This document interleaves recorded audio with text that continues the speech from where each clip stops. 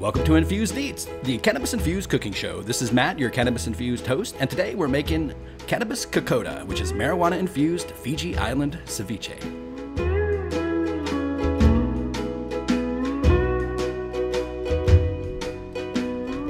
For all the ingredients today's recipe, please visit infusedeats.com. It's 100% free and it has dozens of cannabis-infused recipes. And it'll have all the ingredients for today's recipe. We'll go through them one at a time in the recipe, but you can find the written list on that website. First, let's talk a little bit about the fish. The fish that we're using today is halibut. You need about a pound for the recipe that we're doing. You can use any kind of Pacific white fish. You could use grouper, you could use mahi-mahi, sea bass, any kind of white flesh fish. As far as the cannabis goes, you need 1/8 to 1/4 of cannabis. We're using some flour and some shake. You're also going to need coconut oil and coconut milk. We're doing a double infusion today. So we're doing a little bit of an experiment today. The first step, though, as always, is going to be to grind the cannabis. What we're doing now is we're activating the THC in the cannabis. When cannabis is on the plant, naturally it has THC, but it's the THCA, which is THC acid, which is the not psychoactive type. So we want it to be psychoactive, so we're going to convert that to THC by heating it at 250 degrees Fahrenheit for about 25 minutes. So put that in an oven-safe bowl, put a lid on it if you want to hold down the smell, and put that in the oven.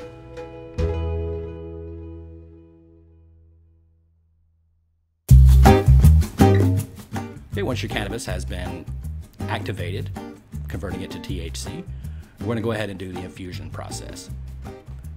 I'd recommend for this recipe today to do the complete infusion process all the way to the point where we put it in the refrigerator and then begin the rest of the recipe. So put your infused or your activated cannabis into the bottom of your double boiler setup.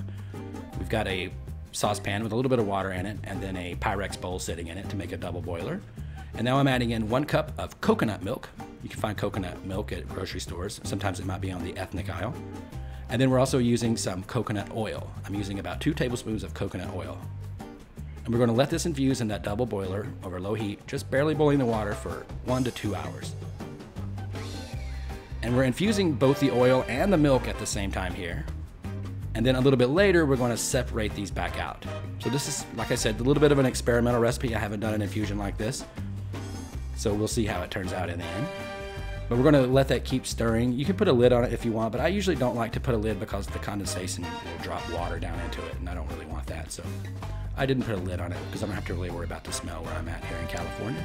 But once you're infused for 1 to 2 hours, you're going to go ahead and strain that cannabis through some kind of fine mesh strainer. I'm using a metal filter. You could also use cheesecloth.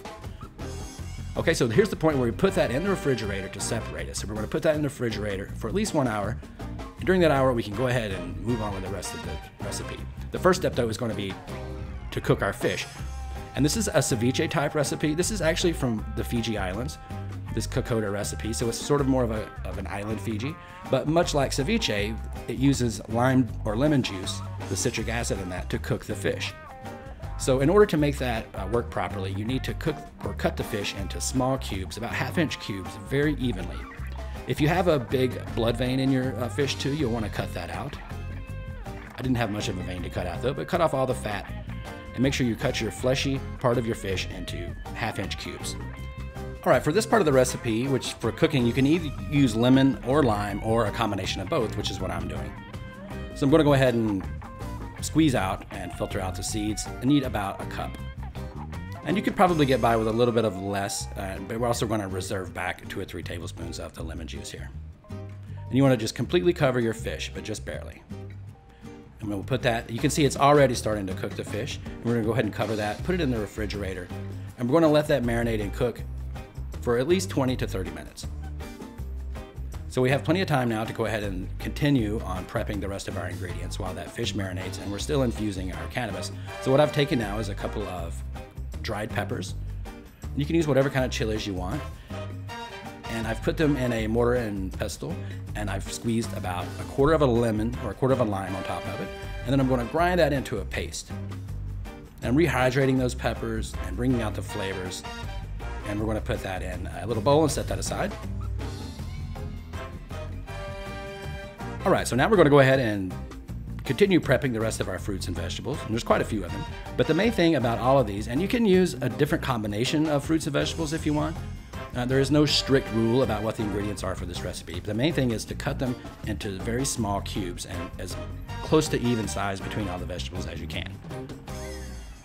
So I've cut these stalks of celery. I've taken a couple of ribs and I've cut them lengthwise into small pieces, and I'm turning them over and then chopping them the rest of the way so that they're nice, tiny little cubes, 1/4 to 1/2 inch.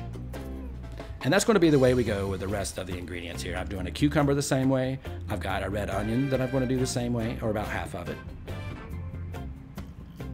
And then also I'm going to do tomatoes. And one thing to note about the tomatoes is that you want to take the seeds out, because if you don't, it's going to kind of color and muddle up your ceviche or your Kokoda. So go ahead and separate the seeds out when you do the slicing here. But again, put them into small little pieces, just like the same size as the other stuff. Okay, next up we're going to the pineapple. For this recipe, I'm using pineapple and mango.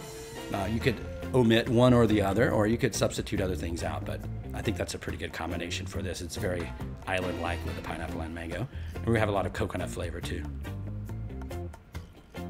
So again, I'm taking off all the, all the little hard pieces of the coconut and getting down to the flesh. And again, dicing it into these small 1/4 to 1/2 inch pieces. And then also, I have some mango already sliced up. It's fresh mango, but I'm going to go ahead and chop that up and put it in there too. And then now we have our cilantro going. We're going to dice up some cilantro. Okay, now we've come to our carrot. For the carrot, we're going to do it different than the other things, because the carrot's going to be a garnish on top. Now, if you don't want to do it as a garnish on top, you could go ahead and chop it into little 1/4 to 1/2 inch cubes, just like the rest of the stuff. But I'm going to be a little fancy with it, so I'm going to go ahead and find a way to cut it into thin strips. Now, if I had like a slicer or a shredder where I could shred it, I would do that, but I don't, so I'm going to have to do it by hand. And it took a little while to do it, but in the end, I was glad I did, because it made a really nice garnish in the end. So you could do your carrots like this if you want. You could do it different. You could garnish with something else if you want to. But I do recommend this. And once I had them all sliced up thin, I put it in some cold water to keep them fresh and to make them curl up a little bit and be nice and crisp. But you could also pickle them. You could put them in some cold vinegar and do the same thing, and pickle them up if you want. But for me, I'm just using water this time. I want to keep that fresh, sweet taste of the carrots. Okay, so we've got all our other ingredients prepped. Now we're going back to our cannabis that has been chilling in the refrigerator for about an hour.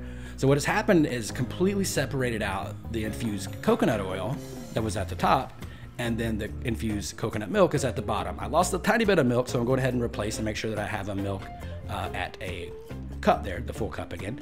And then with the cannabis that's cold, and you want to work while this is still cold, because it'll start melting at room temperature really easy. So the important part of this part of the recipe is to keep that coconut oil as cold as possible and work with it, and only touch it with your hands as little as possible, because your actual skin temperature will begin to melt it. So I'm going to put that right back into the freezer or refrigerator while I assemble the rest of the ingredients. And you can see everything is ready now, prepped and ready to go. And that's the way you want it to be when you start to assemble this recipe. So, okay, so here we are. Let's make our Kokoda now. You can see our fish is completely cooked now. It's all opaque and it's very tender, and it really turned out great. I was really happy about the way the fish turned out. Okay, and then the next step is just to go ahead and add in all the remaining ingredients except for the carrots. And then I'm going to go ahead and squeeze in another lime in there just to keep all the ingredients sort of colorful and bright. And then now I'm adding in the milk. That was the coconut milk that's infused that I just put in there. And then the cilantro and the peppers. But don't forget the cannabis. And this is sort of an experimental recipe for me here. I just thought that it would be really interesting to add this other texture of the coconut oil. And as long as you keep this recipe cold, which of course you're going to do, it's going to remain as cold as possible all the time without freezing it. So that coconut oil will just kind of almost disappear, but it's the tiniest little crumbs in there. So now you're going to gently toss that together. You don't want to just mix the hell out of it. You want to just kind of gently toss it and get it incorporated together so you don't mess everything up. And then after about 2 or 3 hours of marinating, you're ready to serve it. And you could let it go overnight if you want. It'll last for 2 or 3 days in the refrigerator. But this was one of the most refreshing and delicious and healthy recipes that I've ever made. I was really so happy with the way this turned out. I would highly recommend taking the time to do this when it's summertime. It's a great recipe to sit out on for lunch and get your buzz on and begin your day. So make sure you check out infusedeats.com. You can get this recipe, dozens more. It's completely free. So please check that out if you're 21 and up. And I really hope you enjoyed this recipe for Cannabis Infused Kokoda. If you did, please hit that like button and make sure you're subscribed to RuffHouse Studios for more cannabis culture videos made just for you. And also subscribe to Infused Eats for more infused recipes. And we're also doing our live stream on Infused Eats right now, so check that out. Okay, this is Matt, your Cannabis Infused host, signing off. Thanks for watching.